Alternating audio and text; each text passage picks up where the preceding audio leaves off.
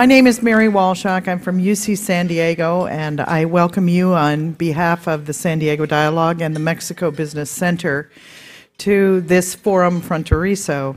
As I said this morning when we opened the session, the San Diego Dialogue over the last 4 years has really been focusing on cross-border economic development opportunities, and we've tried to be looking out to the future, focusing on the life sciences, ag biotech, medical devices, and today, renewable energy.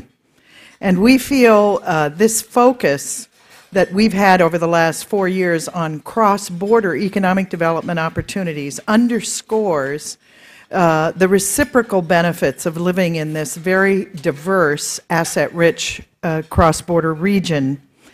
And so we mean it when we titled this session, Renewable Energy, Increasing U.S. Competitiveness Through Cross-Border Alliances. There are many benefits to companies and investors on the U.S. side to our location on the border. The report was authored by Jennifer Green and Andrew McAllister, who are at the California Center for Sustainable Energy. And I think Andrew and Jennifer are here if any of you wish to speak with them later. Yes, raise your hands, and thank you very much. And it was underwritten by the Project Smart Border. Thank you, Steve and Ruben and James, for that support. It's full of interesting data, and we urge you to take it with you, and if you want additional copies, you can get them off our website.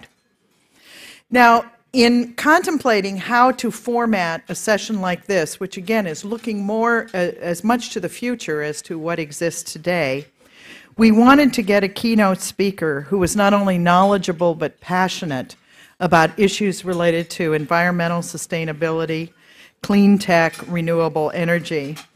And we were very fortunate in securing Lt Governor John Garamendi, who has a long history of personal and also policy involvement in this region. And we're very glad that you were able to join us. He's on a rush schedule today, so he slipped in quietly as we were all eating lunch, and will slip out quietly as we're all finishing dessert. But we're delighted that you're here.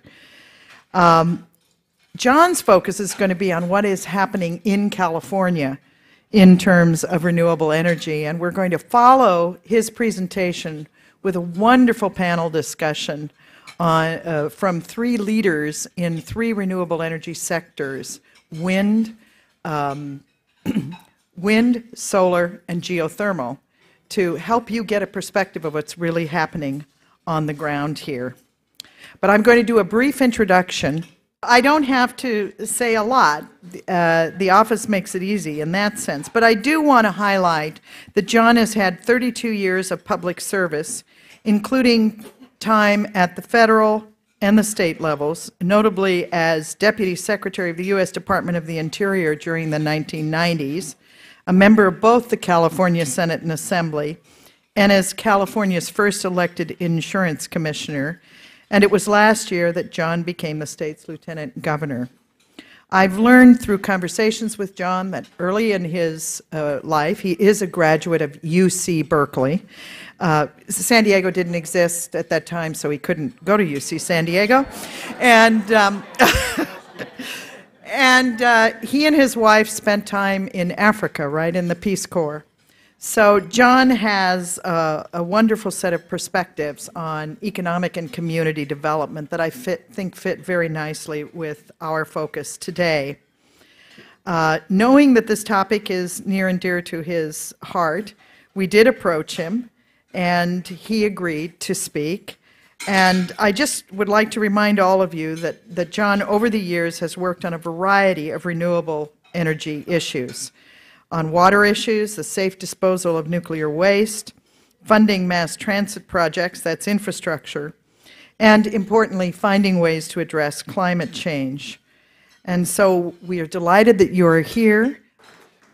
Mary, thank you so very much. And for all of you that are here, thank you for being here. Thank you for your interest in this issue of renewables, and just as importantly, the issue of Mexico and California relationships. Here in San Diego, the relationship between Baja I should say here in San Diego and Imperial County, to my friends in Imperial, the relationship between these two southern counties of California and with Baja, Mexico, it's extremely important. We share so much. We share so much good, and we share some common problems. And today we're going to talk about one of those, and that is energy issues. Last night there was this little presidential debate that perhaps you may have seen. And coming up in that debate often was this issue of national security. And I talk about back and forth Iraq, Afghanistan, back and forth. But I want to put national security in the context of energy. Because I think along with all of these international wars and the like, the issue of energy is one of the fundamental national security issues that we face, not only here in California and in the United States, but similarly in Mexico and really throughout the world. Any country that wants to talk about national security is going to have to talk about energy. And we need to do this in a couple of ways. One is, where are we going to get our energy? Now, in the United States, we've been talking about energy independence ever since Jimmy Carter was president and OPEC turned off the valve and we go, "Lope," and we had a big thirst for energy in the 1970s. And we started off, we were doing a lot of things. In fact, in that period of time, 1978, I carried the very first solar, wind, and conservation tax credits here in the state of California together with Assemblyman Gary Hart, and there was similar legislation in Washington, D.C. And then we forgot about it when oil went down to $10 a barrel, and we went on our way just gulping oil. And here we are once again. It turns out that we get our oil from the most dangerous places in the world, right? Let's see, how about the Middle East? Russia, Venezuela, and we should probably include in this the Gulf of Mexico, which every time there's a little storm, we lose a third of our energy production. So these are dangerous places for a variety of reasons, but in terms of national security, we need to realize that this energy issue is a fundamental national security issue. In that context, in the political, the macroeconomic sense, in geopolitics, it's also a critical issue in the very future of our planet.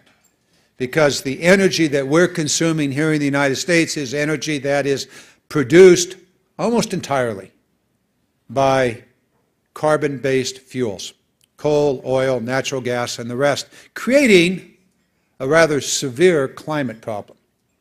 Now, there may be some of you in this room that are not believers in greenhouse gas and climate change. I'll have a conversation with you outside in the woodshed after this is over. But this is a real issue, and I happen to have studied this when I was at the Department of Interior. It was my responsibility at the Department of Interior, together with 4 other deputy secretaries in Defense, Commerce, Treasury, and Agriculture, to work with 3 of the national agencies, NOAA, NASA, and the environmental agencies, to prepare the American agenda for the Kyoto Conference. And I was responsible for studying the land. No, we're responsible for having the men and women in the Department of Interior study the land, the water, the terrestrial issues. Not good. And that was 1994, 95 that we were doing this. Since that time, the information that we used has been upgraded to the point of serious, serious problems. For California, we're talking about a very serious problem. And I should say also for Baja California.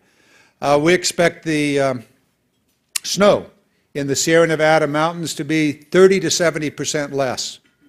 And for our friends from Baja, the snow in the Rocky Mountains to be 30 to 70% less. Therefore, the Sacramento River system and the Colorado River system, big, big problem for all of us. Less water. How do we deal with that? All of it comes back, in my view, to where do we get our energy? How are we going to do this? Fortunately, here in the South, whether it's Baja, San Diego, or Imperial, there is incredible energy resources available to us. Now, we have to figure out how are we going to harvest these renewable energy resources.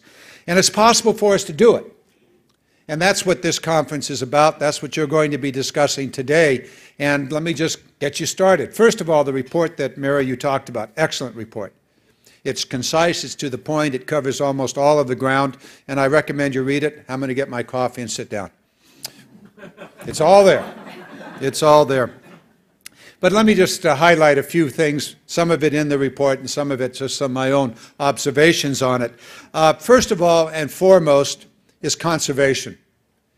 People that have looked at this issue over time have come to the same conclusion over and over again. This goes back to the 70s. The single biggest source of new energy is to conserve what we have. Now, we've made a lot of progress in California, and we should take pride in that. The per capita consumption of energy in California has remained flat since the 70s, even though we have significantly grown our population. The good news is we did that. The bad news is we're still consuming far, far more energy. The California Public Utility Commission last week published and approved a major blueprint on how to achieve greater energy efficiency. And I'd recommend that to our neighbors to the south because it is a terrific blueprint.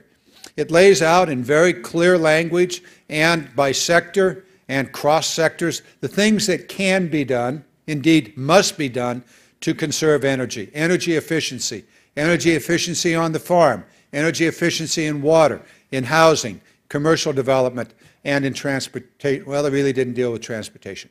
Anyway, that is a terrific blueprint. So like most blueprints, what are you going to do with it?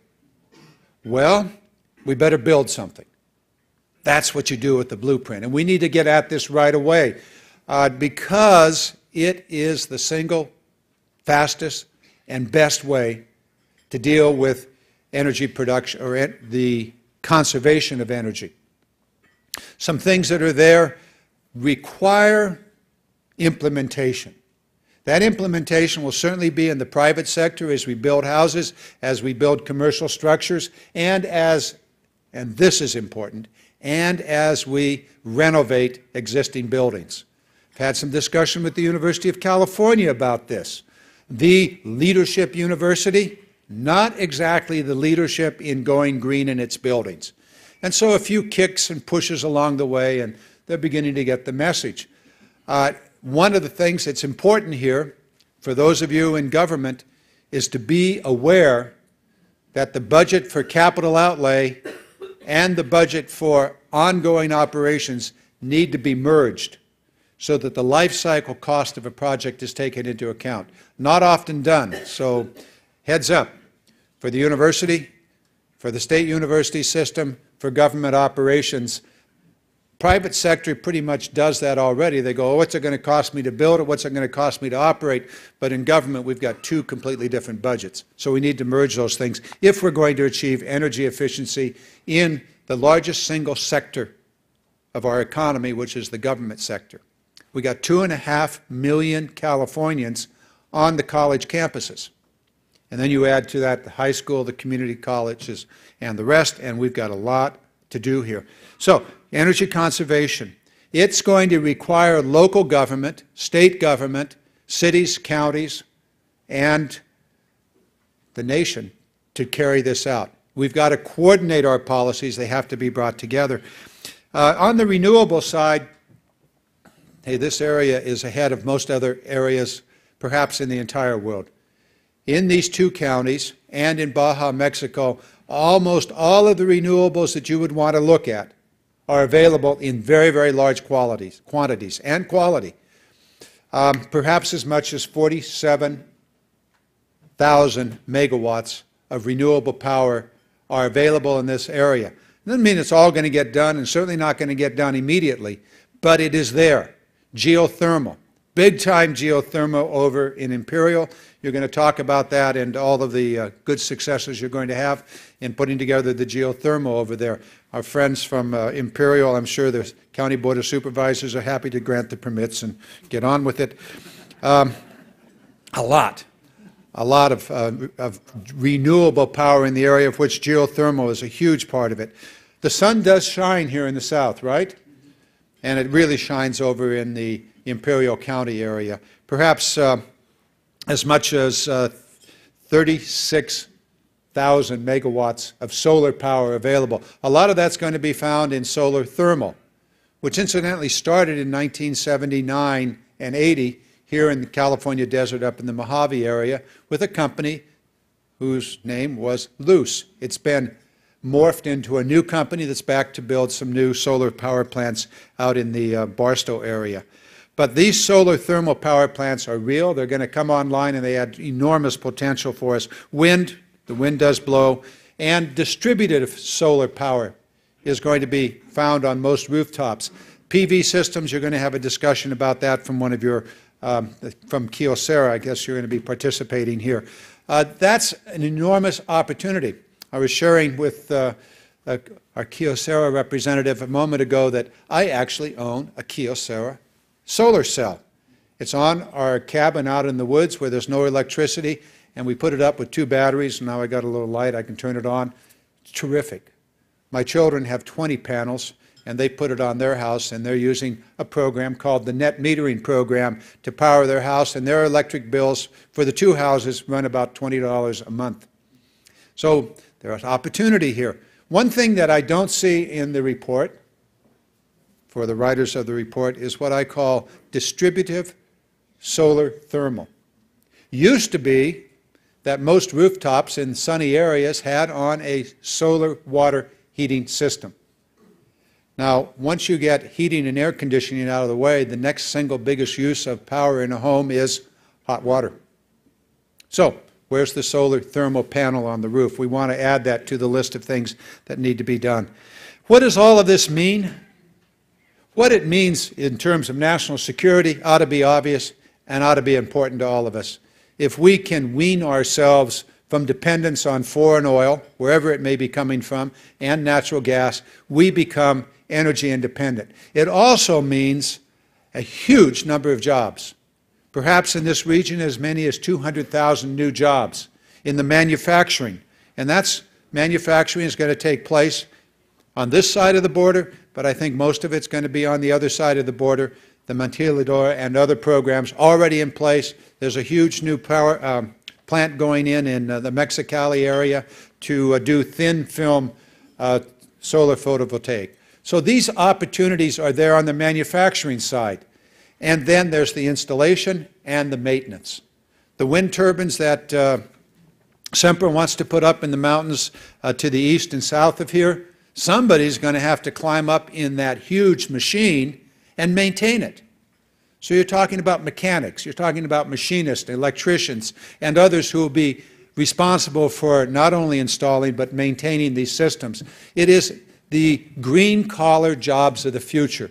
And it is incredibly important to the state of California and to Mexico.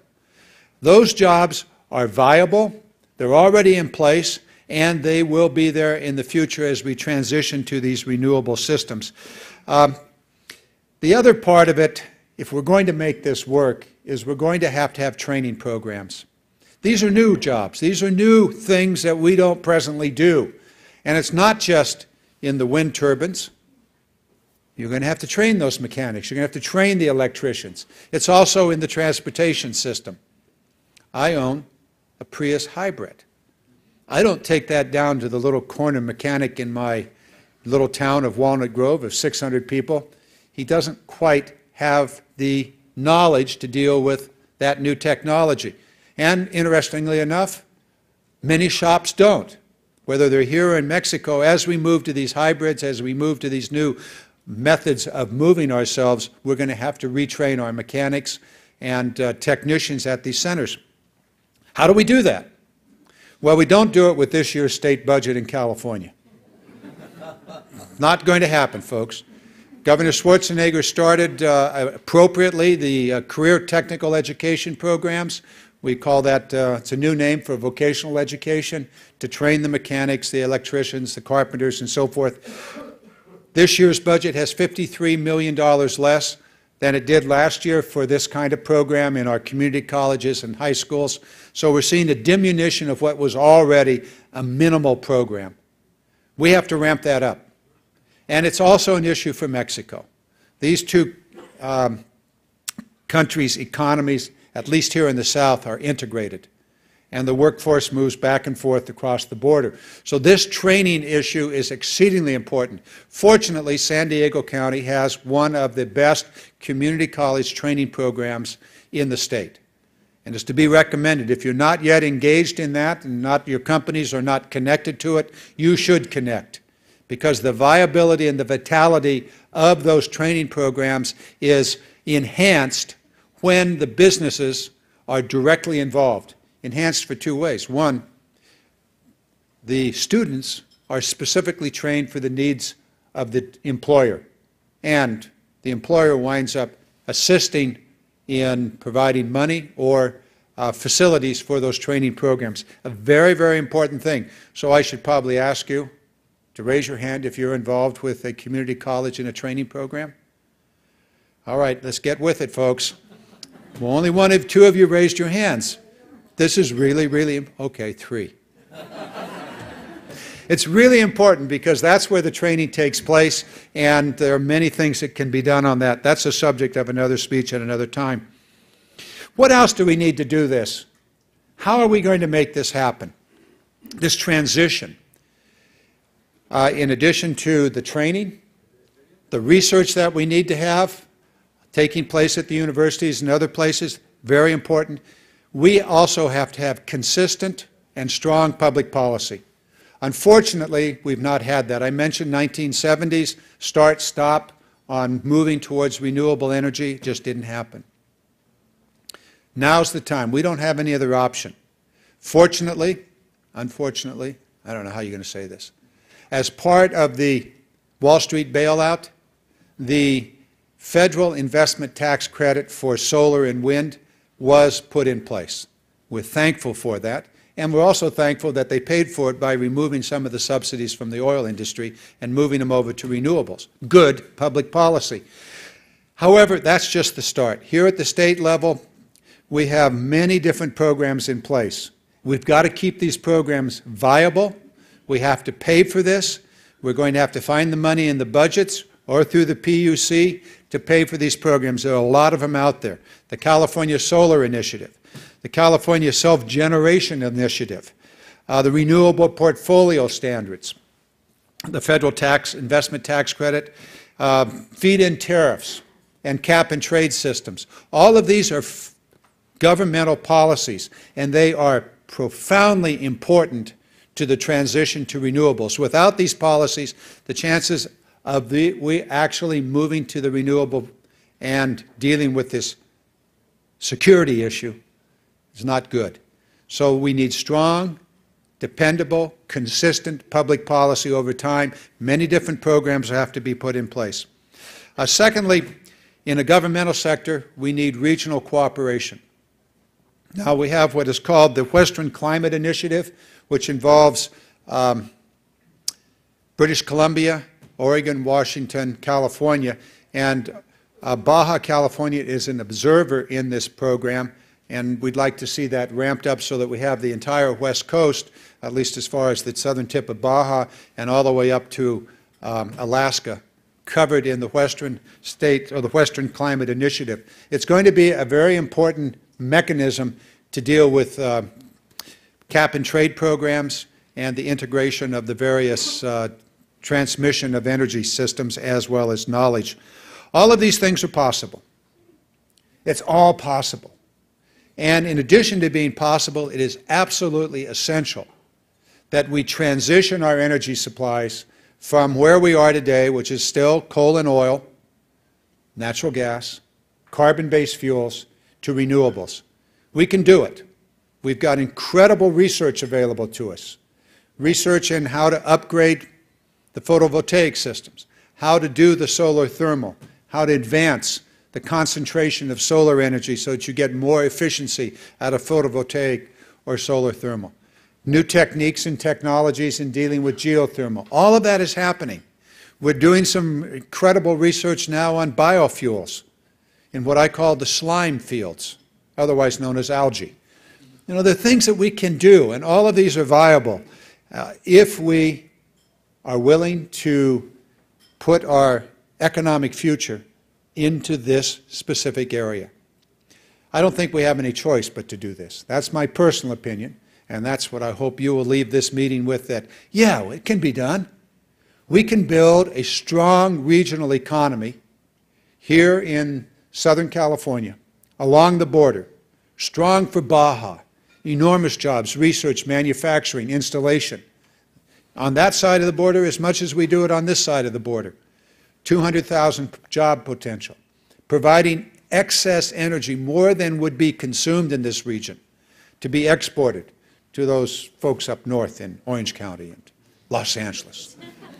It's possible.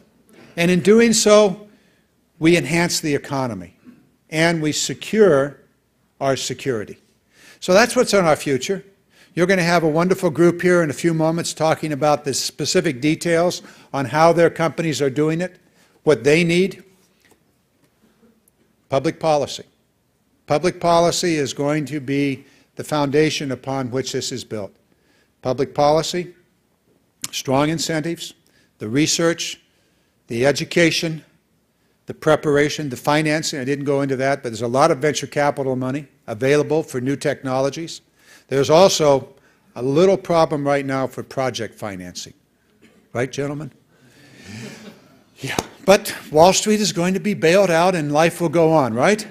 We have an enormous potential here. And in doing so, we're going to create a much, much stronger economy and a much better world for our grandchildren and the generations beyond. Thank you so very much. Thank you for doing this conference.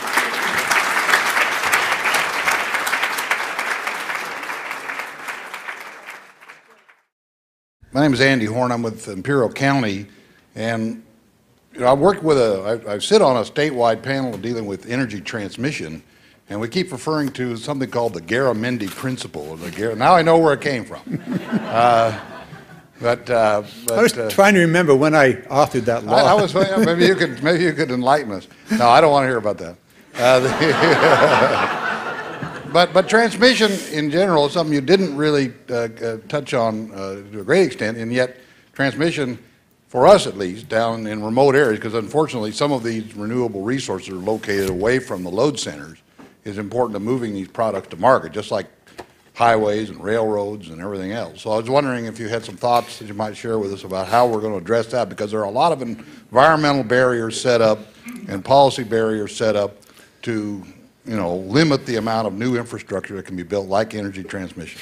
Well, you've raised a major issue, and a very, very sensitive one here in San Diego and Imperial County. The Sunrise issue, probably that's what's on your mind and the genesis of the question. Yeah, long ago, I was trying to remember what year, I must have authored a law that had to do with transmission and the preference is to use existing corridors. Now, here's where in all of this, there's a trade-off. There is no pure, best, absolute good way of doing any of this. Every one of these things, whether it's coal or oil or any of the alternative energies, all have a downside. Every one of them. And the question is one of trade-offs. And with many of my environmental friends, I like to consider myself an environmental person, we've got to accept trade-offs.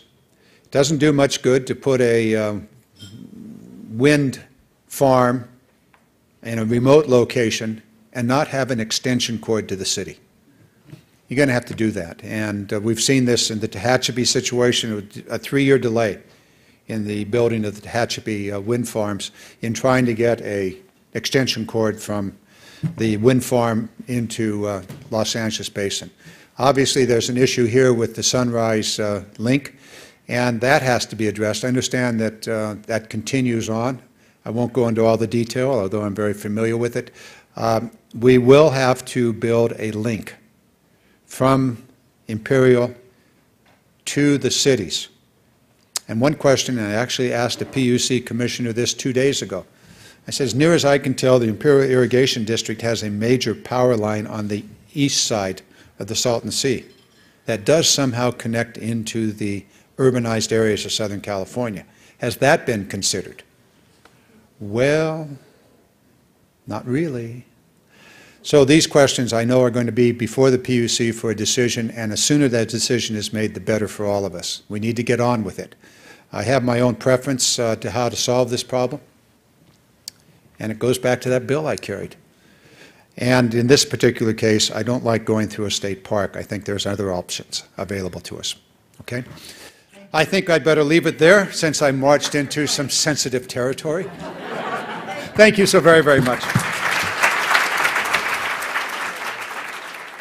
Our three speakers today are Alberto Abreu, who is a project development director at Sempra Energy, who's going to be talking about wind energy. Cecilia Aguillon is going to be in her seat in just a moment. She's Director of Market Development and Government Affairs for Kyocera, and it's her company that's heating John Garamendi's family's homes. And our third panelist is Brian Harms, who is General Manager of the Imperial Valley operations of a very large technology company, Ormat Technologies, that's working in the geothermal space. So I'm going to ask each of you, and we'll start with Alberto. And Cecilia, you can join in the third chair, and we're just going to do quick introductions, because not everybody's sophisticated about what your companies are doing.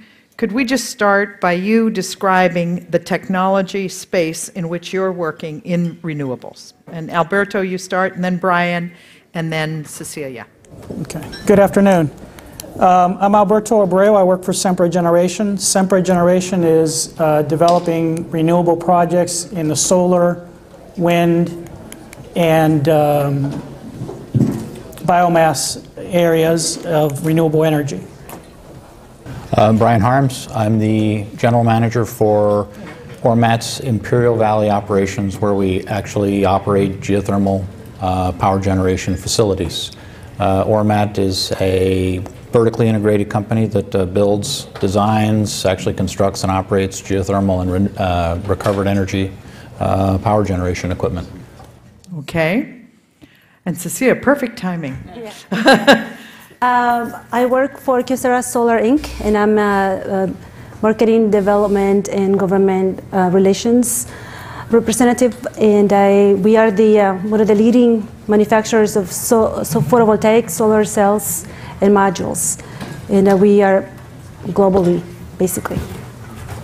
Now, the first question I want to ask is that I think a lot of people have felt that all of these environmental technologies are kind of dreams about the future, are sort of pie in the sky.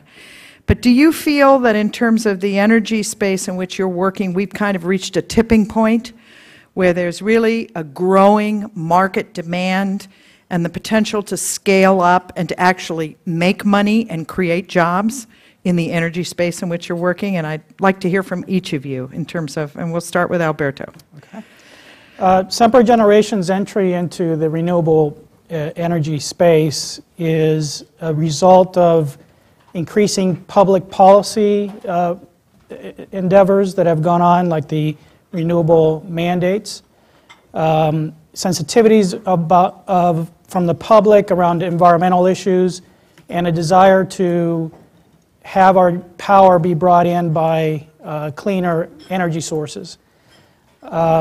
As states pursue these kinds of things, we think the demand for renewable energy is going to increase, and it's going to be a substantial market. For Sempra, we have a lot of experience in the Southwest. We have a lot of experience in Mexico developing power plant projects. We have a lot of experience in developing big energy projects, and that is our niche. That's what we're really good at. And given that the area in northern Mexico and in the Southwest is a very good area for wind and solar resource that allows us to develop big projects, that is a perfect fit for us. And we think it's a long-term market for us, otherwise we wouldn't be in it. Our first two efforts that we've gotten into, that we have announced, are the Energía Sierra Juárez project. It's a wind project in the area of La Rumorosa, which is about 20 or 30 miles east of Tecate, Mexico, and a 10-megawatt project that we're building near our existing El Dorado energy plant in Nevada, which is a thin-film solar project, 10 megawatts.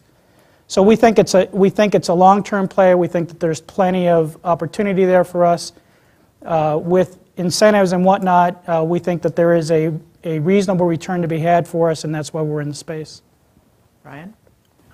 Well, I think the social acceptance of renewable energies has reached the point where now geothermal and solar and wind and other technologies are no longer on the fringes of our power generation. They're actually developing into mature, acceptable technologies that are becoming cost-effective due to the increase in cost of natural gas and other carbon sources.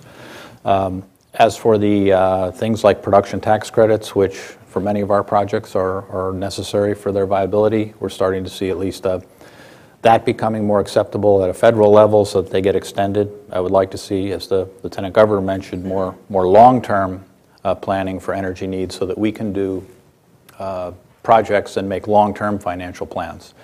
Financing entities, putting aside the recent volatility in financial markets, have actually become more favorable for renewable generation. Again, as I said, we're no longer a fringe type of activity. It's actually something that's necessary, driven by social acceptance, renewable portfolio standards, and just a general public interest in trying to find alternative sources that address our energy needs. Cecilia, Yeah. you were with a big company. Yeah, and I short answer is absolutely.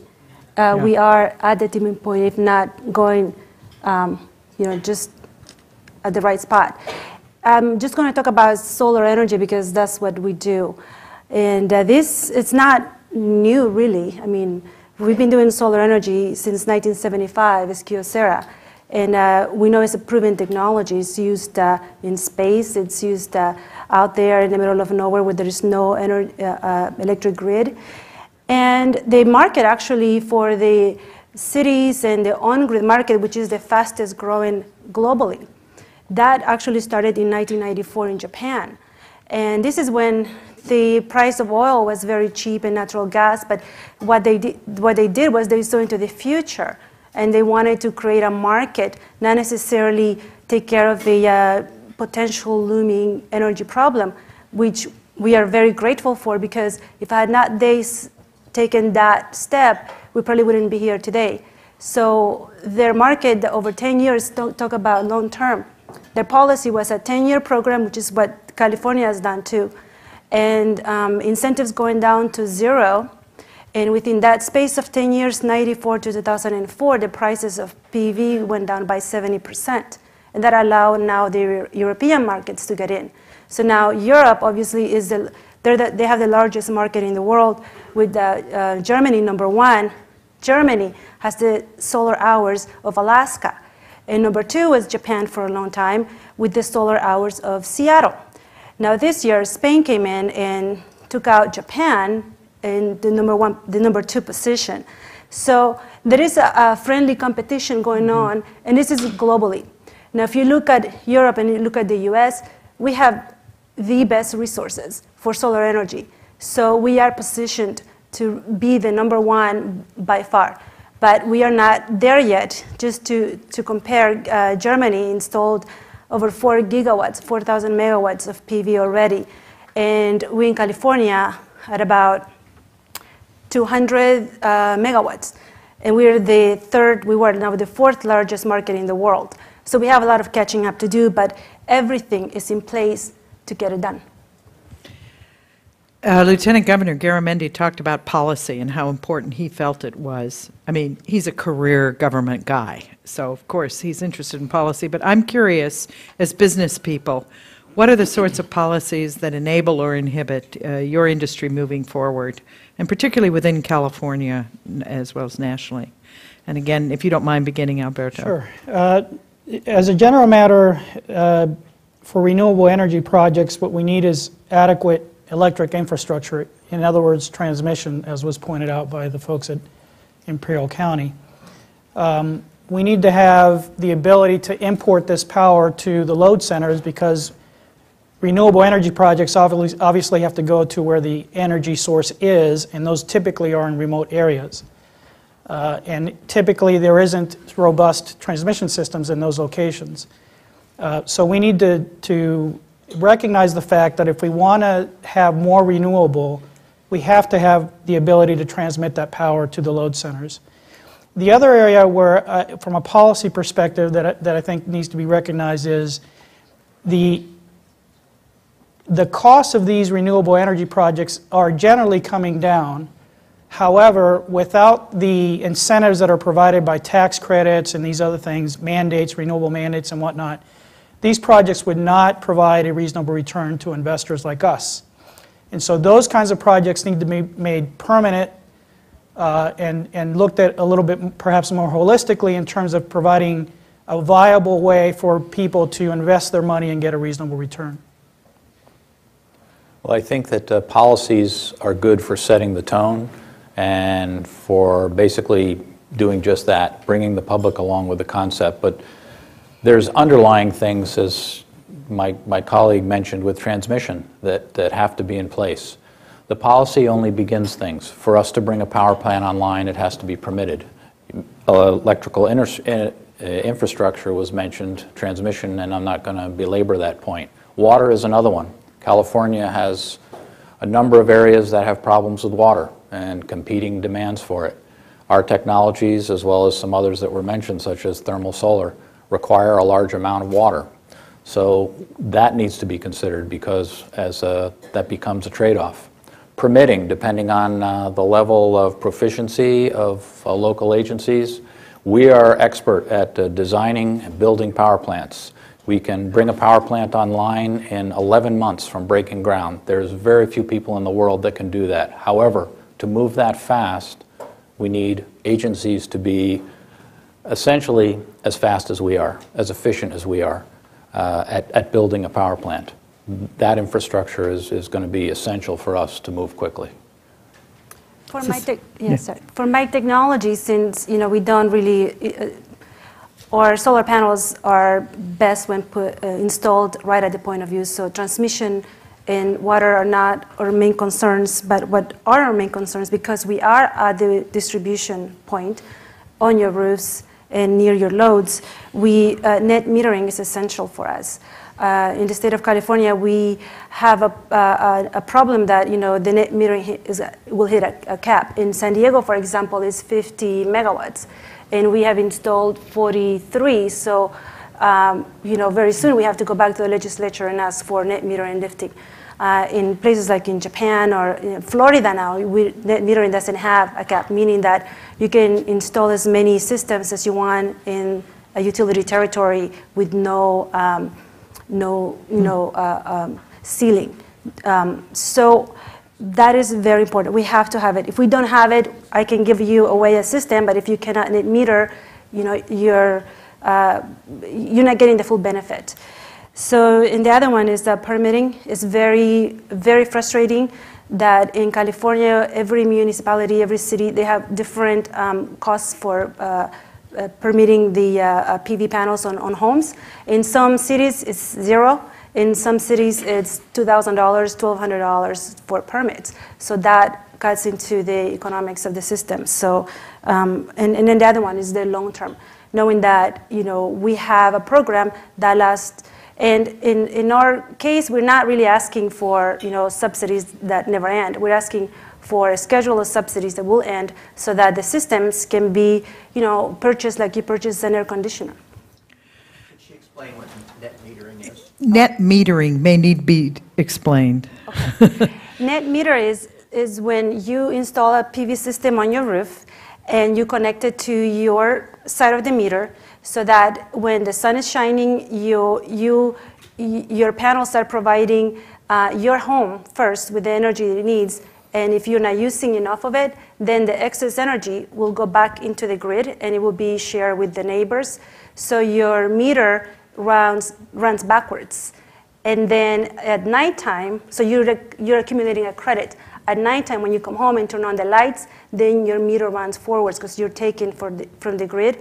At the end of the month, you either have a credit if it's in the summertime, or you have to pay. If you have a credit, you hold that credit until the end of the year when it's true up, and then you either have a just free energy that you give away to utility, or you have to pay the difference, the net. One of the other things the Lieutenant Governor alluded to is how the shifting economic conditions in the last few weeks, and particularly the crisis in the credit markets, might be affecting the future of renewables, because you are all new, if not new technologies, many of you are developing new enterprises and new capabilities. Do you think your industry is going to be affected by what's been happening in the global economy and in the credit markets? Fortunately for me, there's people at Sempra that get paid more money than I do to worry about the credit markets. So near as I can tell, it hasn't had any effect on our development projects, but other people get to worry about that. Brian? Ormat also has employees that are better paid than me and okay. more expertise. But I thought you were the business people, not the politicians. You're making very political responses.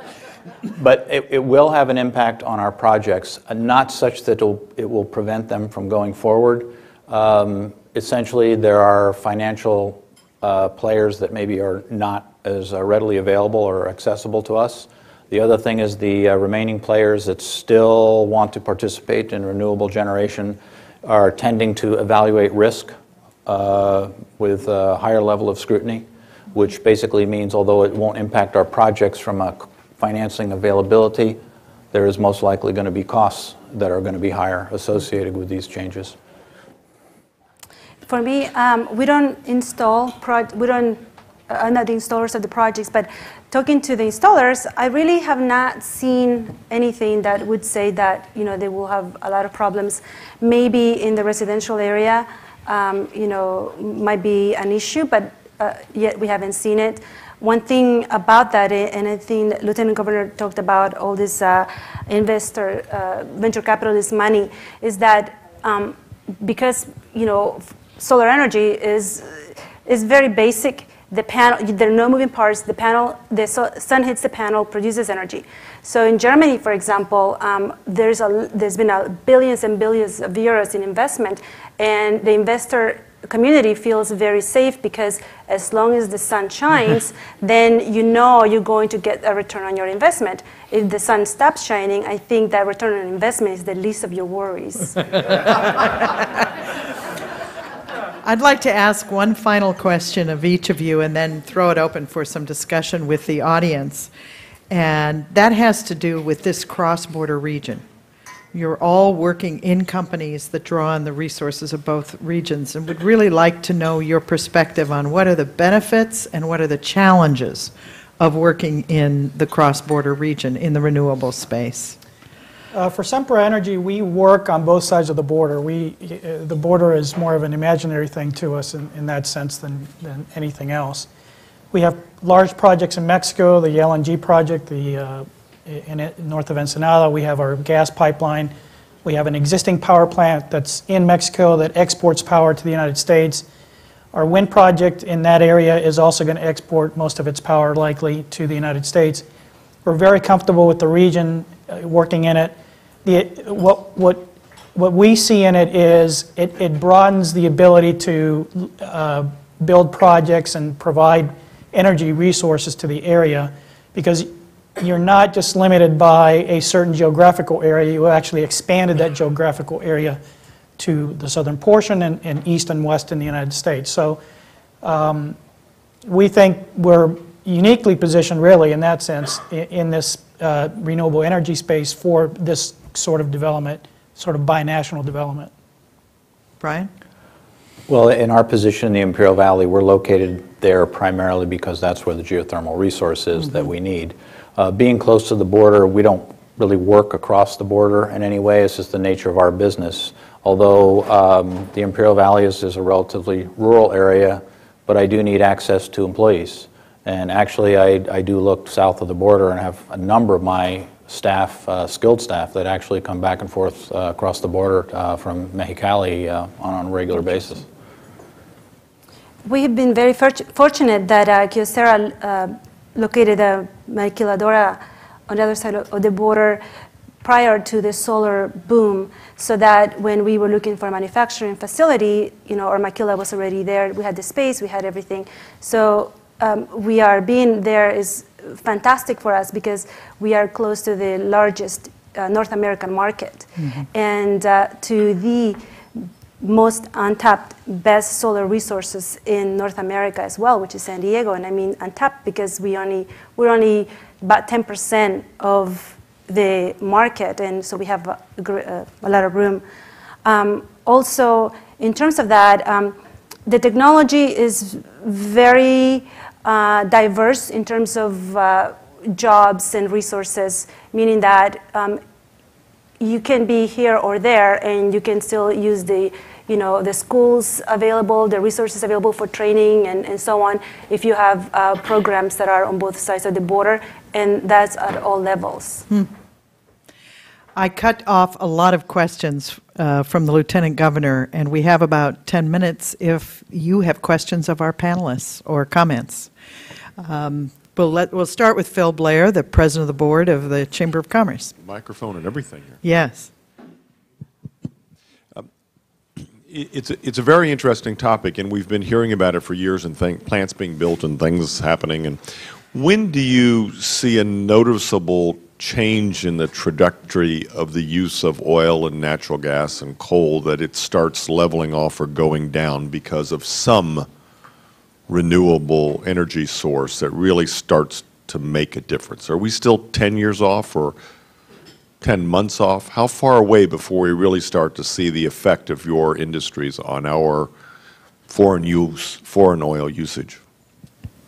Maybe I can give a sort of a broad perspective, since we're looking at multiple types of renewable sources.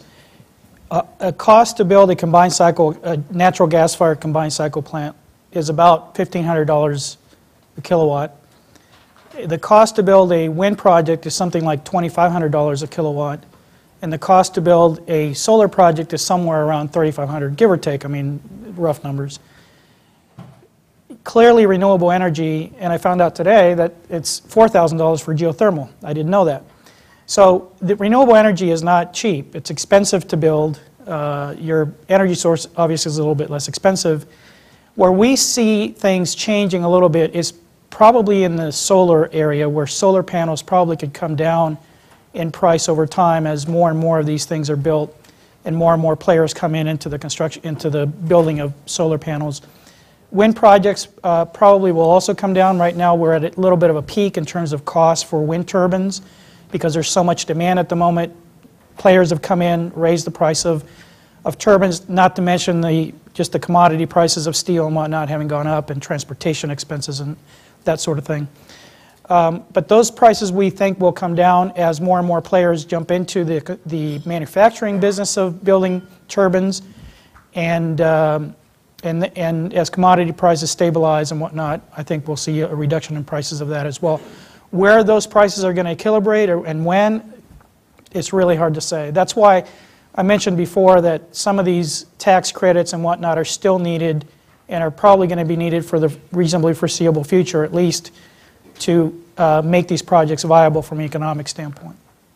Cecilia, you had a comment? Oh, yeah. No, just that I think that it's coming, no question. Because, now you have GM coming out with an electric vehicle.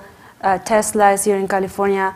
And like the gentleman from Sempras said, we are really rushing as fast as we can to grid parity, meaning that reducing the cost of the solar, so that what a lot of people like to do is buy an electric vehicle, plug it in their home, and then I think that that's going to be a trend that is going to catch on. And so 10 years, very reasonable for me. A question here from John McNeese. On the comparative pricing between a hydrocarbon power plant versus solar, wind, geothermal, obviously once you build the plant for hydrocarbons, you've got to purchase the hydrocarbons, whereas with the others you don't have the cost of the feedstock or the fuel. So when you approach it that way, at what price of fuel do they become comparable? That's a good question that I don't know the answer to. Okay. Another question? So, or I comment? can say this, the current pricing of fuels is such that it's, well, 2 weeks ago maybe, or 3 weeks ago, now that it's down to $80 or whatever it is today, it's no longer quite as much, but we were getting to a point where we were getting relatively close to that sort of level of equilibrium. Coal, however, is still Yes. relatively cheap, even though it has increased in price in recent years. But generally, the carbon-based plants, you mentioned combined cycle plants, they're operating, it's not just a matter of what the cost of the fuel is, it's what the price that's being paid for the generation. So you're working off of what is called in the industry a spark spread, what the cost of the electricity is relative to the fuel, and calculate that with the efficiency. Is it viable? That really doesn't work for us. We finance our projects on a long-term basis for a fixed price. There's some formulas in there for time of use, but generally it's a fixed price with an escalator over a period of time. And we have to project long-term whether we can operate that or not, regardless of what happens to the cost of natural gas or the cost of oil. So our model is a little bit different than a combined cycle plant. So I'm not sure there is a specific price where it crosses over. Any other questions or comments? The lights are bright, so I may be missing people. If not, I think it is appropriate for me to thank the three of you for giving us insight.